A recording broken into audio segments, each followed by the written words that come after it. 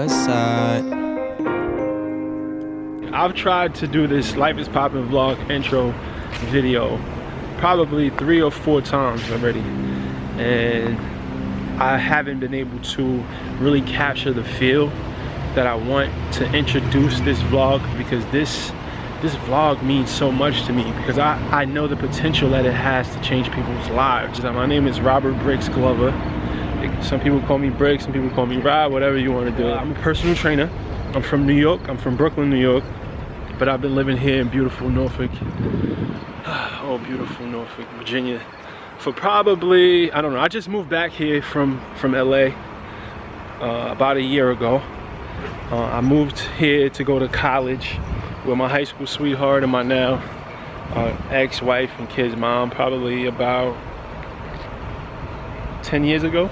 Yeah, I'm aging myself.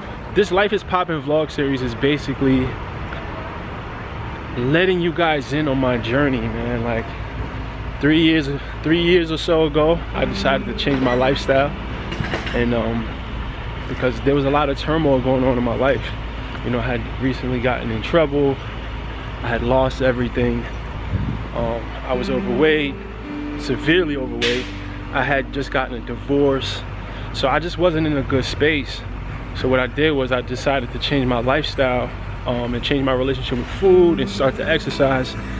And I ended up losing 140 pounds and transforming this body into what it is today. The transformation that happened on the inside is far more drastic than the transformation that happened on the outside. And during the process, man, like, I've been inspiring so many people, and I never set out to do this. Like, I never considered myself a motivation to people. That was never in my plans at all. But it has developed me into this kind of like motivational figure, I guess. But I don't consider myself a motivational speaker at all, or a motivational figure. I'm just simply sharing my journey and sharing what I go through. But over the last, especially the last year, I've been experiencing so many life-changing things and having so many breakthroughs that I feel like sharing this with the world would bring so much value to people. Like, I'm going through a lot of this stuff. Like, I've had a really hard life. You know, I have the typical story. I'm from the urban setting, which is a fancy way to say the hood. I'm from Brownsville, Brooklyn. My family dynamic was a little questionable. I guess that's the best way to say that. But, you know, my parents, they did what they could. And I actually thank them.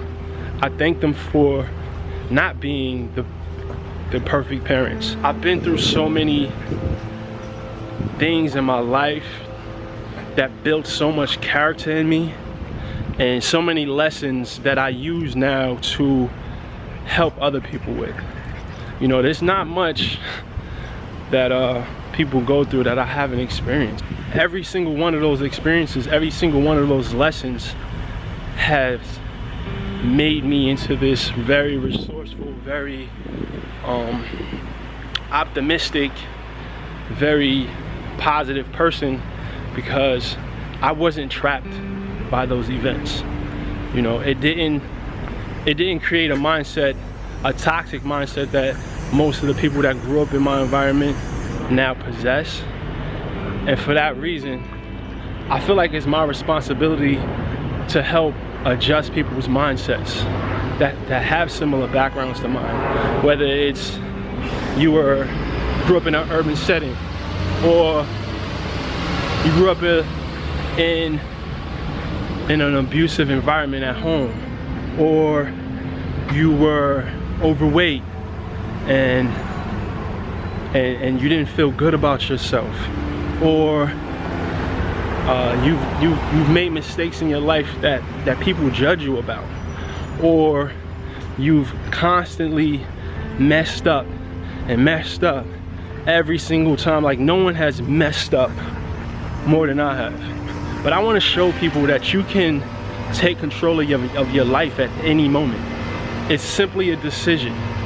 once you decide to take control of your life, you literally you stop surviving, you stop making a living, and you start designing your life. I haven't arrived. I still have so much growing to do. I still have so much learning to do.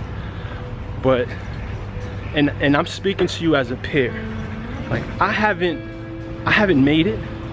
I feel like I'm off to a really good start with this, because I now have the mindset, right? The mindset that I know is gonna set me up for success in manifesting the visions that I have for my life.